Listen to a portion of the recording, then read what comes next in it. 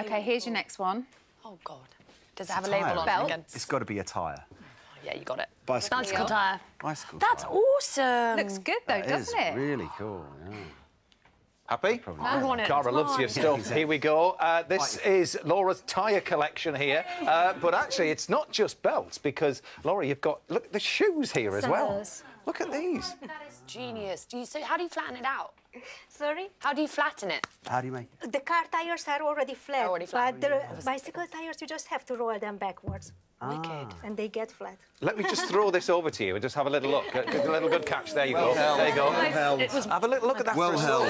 Isn't it incredible? That's awesome. And while Cara's having a look, just tell us about the inspiration, because it was a certain person, wasn't it? Yes, Who changed your life, actually, really? 3 years ago, I moved to Tanzania, and one day when I was walking at the local Maasai market, I found some brightly painted sandals made out of car tires, and I just fell in love with this idea.